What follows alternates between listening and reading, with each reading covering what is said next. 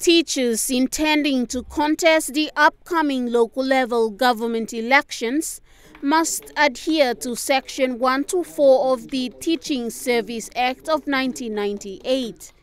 This includes submitting a resignation letter before the issue of writs and clearly stating the resignation date. Copies of this letter must be delivered to the TSC provincial advisor and retained a copy to the school. Chairman Wangihomie explained this further. Coming up is by-elections. There are by-elections coming up and if any teacher wishes to take part in the by-elections, you better apply for resignation. Under elections, we will definitely resign you to contest elections.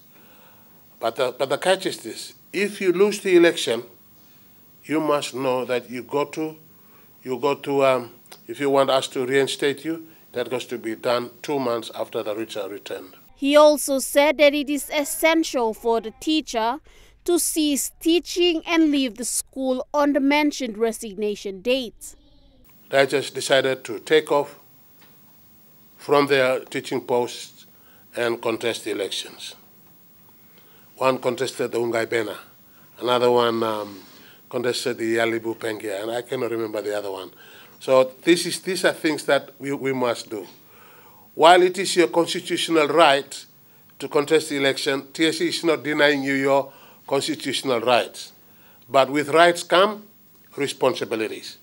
You got to be responsible. Don't think that if you are on fellow leave and you all of a sudden, I'm on fellow leave, I'll go and contest election. Chairman Wangihomie also called on leaders in the community to report any teachers who fail to comply.